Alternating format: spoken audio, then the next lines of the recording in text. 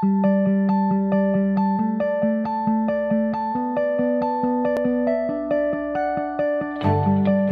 I think it's been really interesting to talk about Medicaid reform. It's a topic that here in Alaska we are engaged in dialogue on pretty regularly.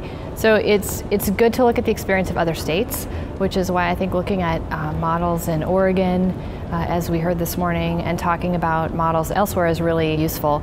We don't really have the long engagement in policy discussions around Medicaid reform like they've had in other states. We've had different efforts at different times, but the depth of involvement of stakeholders in states like Oregon, I think, is something that we can learn from. We're also looking at the sustainability of rural health care.